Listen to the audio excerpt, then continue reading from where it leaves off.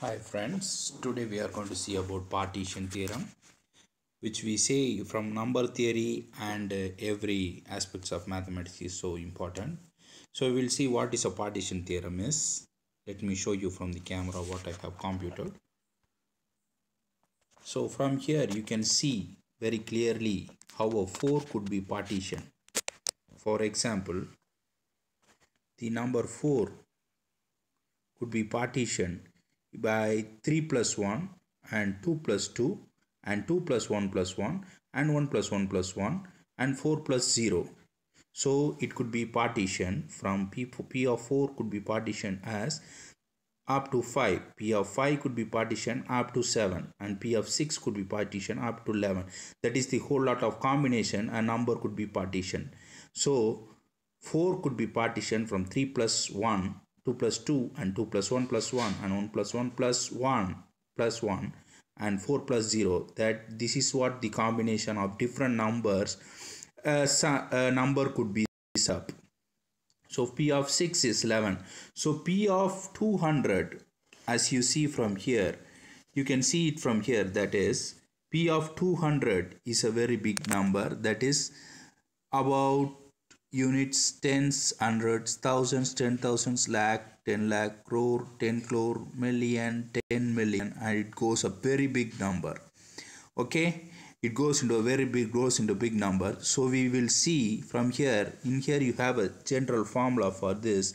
P of n is equal to 1 by 4n square root of 3 e power pi square root of 2n by 3.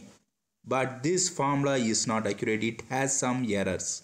So now what we are going to do is we are going to use, this formula what I am showing you here is a formula which has some error, which could not, if you switch over this 200 in here n, you can't get this value, but it has some error. I will show you in the later video that this formula has some error, but it is very close to this number. When you switch over 200 in this n, and you can't get this value, but you will get a number close to this number. So now what we are going to do is we are going to use a brute force method. So what kind of brute force method we are going to use is, from here you can see a series I have written in this paper. So in this series what you can see is a number 1 minus x, 1 minus x squared, product of 1 minus x cube and up to 1 minus x power n, the inverse. You can write this as the form like this. So when you compute this series, what you can get is P of 1 of x plus P of 2 of x plus P of 3. These are all P of 1, that is P of 2, P of 3, and P of 3 is how much time you can partition this number. It will be the coefficient, that is 3 could be partitioned into this number. This will be the coefficient, the partition. So we are going to get, this is not a very easy task, as what we can think is it is a very hard task. I think I may guess that people are now still guessing how to get the formula, the clear formula like this one. Okay, this is not the clear formula because it has some error. So we will use a brute force method of computing the last P of n. Okay, so let's see how. So first what I'm going to do is I'm going to go to the Maxima software here, and first I'm going to compute the product. So the product is PRODUCT,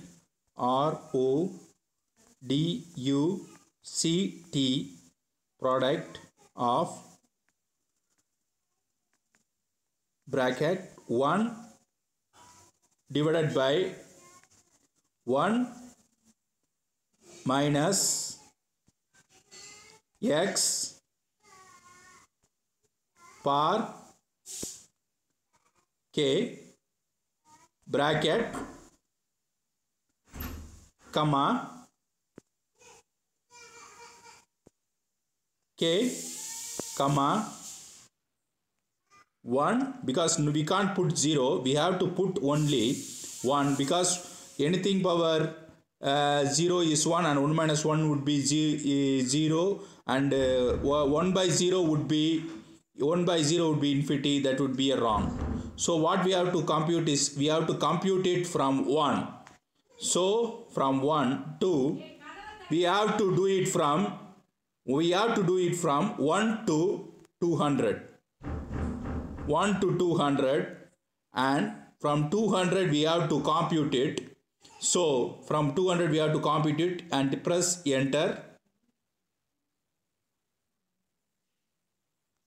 and you can see it from here that it is computing pretty fast, but it is not that much fast. So first what I have did is I have computed the product. I have computed the product and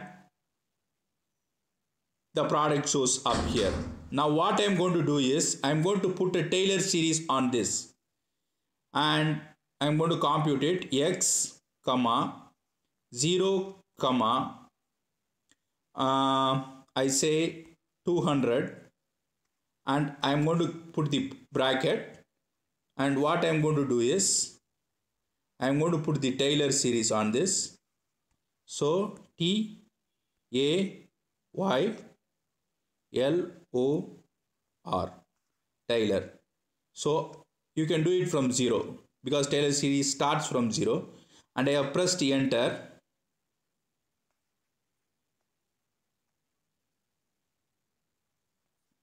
and I have pressed the enter, and I am waiting for the answer. Let's wait for the answer, and we will see whether this formula what I showed does work. Yes,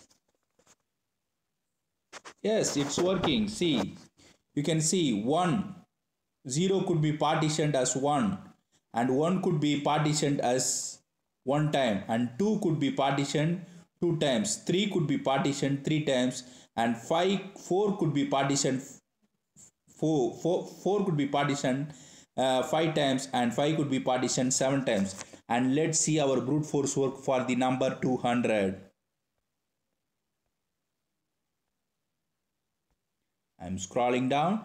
Oh, bingo, it does work. You just rewind it and see this number 3972 for 200, it starts working. Okay, so let's check out this in the camera and see this number working. Yes, for 200 it shows 397299029388. It's a very big up. 200 could be partitioned up to this number. So this is what the brute force kind of method we can use for the partition number, and I will show you again the number, how much you check out this number and see whether this number could be partitioned. Yes, that is for the 200. 200 could be partitioned into 397299029388. Let's see how. Let me go first. Yes, I'm going to quit this and I will show you it in the camera.